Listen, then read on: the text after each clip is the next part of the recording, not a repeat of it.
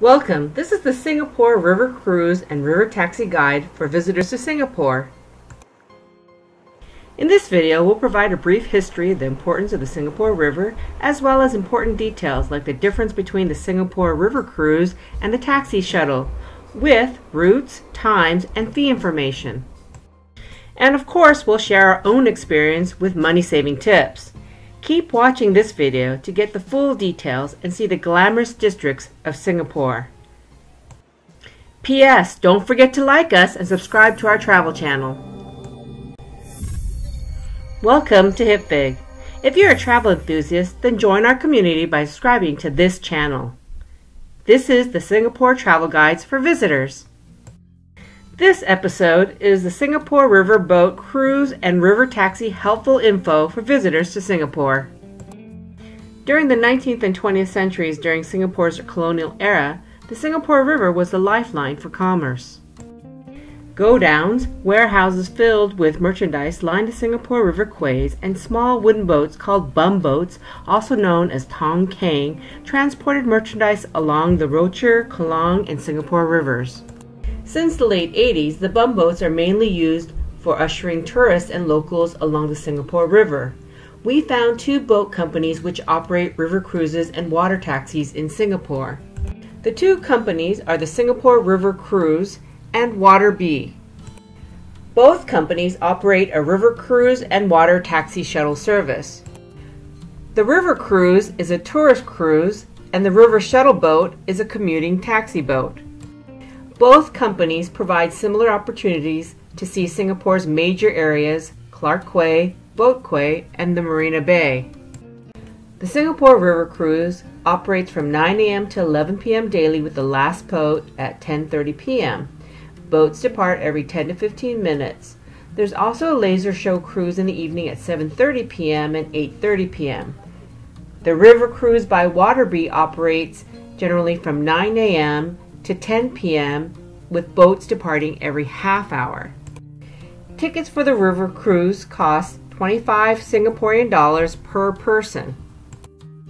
The Singapore River Cruise Laser Show tickets cost 38 Singaporean dollars per person. You can purchase tickets online or in person. For Singapore River Cruise Company, you can purchase in person from Boat Quay, Reed Bridge, Clark Quay, Esplanade, Promenade, Bayfront South, Merlion Park, or Fullerton Jetty kiosks. For WaterB, you can purchase tickets at any of the kiosks at Fort Canning, Ung Tong Sen, Raffles Place, Clifford Pier, or Bayfront North. Although there are many places you can take a river cruise or river shuttle, we recommend taking them from the Clark Quay area. You can make your way to Clark Quay area by MRT, bus, or Grab, and then walk to the waterfront. For more information on Singapore public transportation or Clark Quay, check out our videos on hipfig.com or on this travel channel. Please be aware that cash may not be accepted at the counters. You can pay with a credit card, EasyLink, or Nets Flash Pay. Also note, this is not a hop-on, hop-off type boat ride. You can get off at any of the jetty stops, but once you disembark the boat, your ride is over. You'll have to pay again if you want to get back on another boat. The entire Singapore River boat ride will take 40 minutes and provides fantastic views of Clark Quay, Boat Quay, and the Marina Bay. We will include route maps for your convenience on hipfig.com.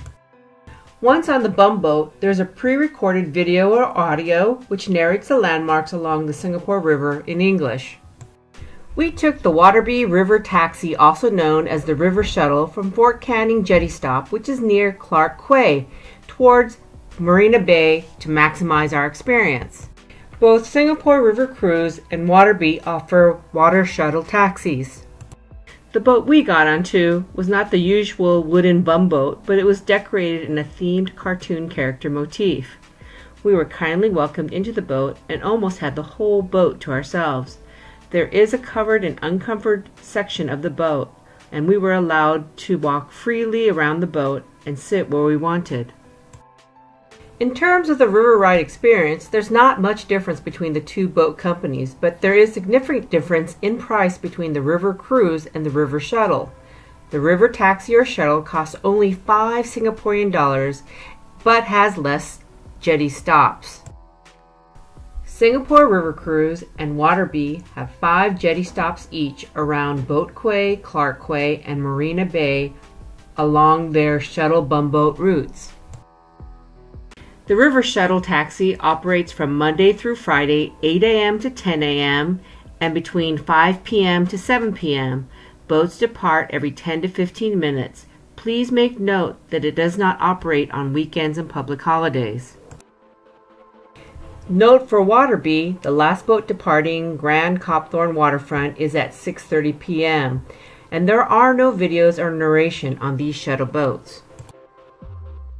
Please also be aware that shuttle boat fares are one way. You must disembark at the last stops in each direction and then pay again to go in the opposite direction.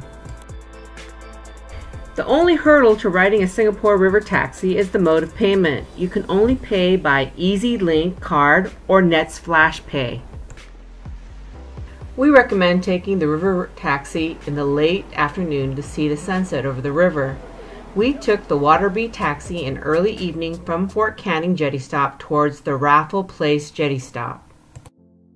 From Fort Canning, we passed Clark Quay, which was beginning to awaken. Clark Quay is usually buzzing with nightlife. The waterfront is a kaleidoscope of restaurants, wine bars, entertainment spots, and retail shops. As we cruise past Clark Quay, you can feel the party-like vibe with loud music and sounds from the people sitting among the fields of al fresco bars and restaurants. Along the Boat Quay stretch, we saw parts of the central business district with its towering buildings alongside quaint traditional shops. By Raffles Landing Site, we also saw the white marble statue of Sir Stamford Raffles, noted as the founder of modern Singapore. Then we went under the long Esplanade Bridge, and once we exited, we were treated to the breathtaking view of Marina Bay with the iconic Marina Bay Sand Hotel and Gardens by the Bay in front of us and the durian-shaped Esplanade Theatre to the left. To the right of us was the crowded Merlion Park, and we waved at the tourists taking pictures by the Merlion Fountain.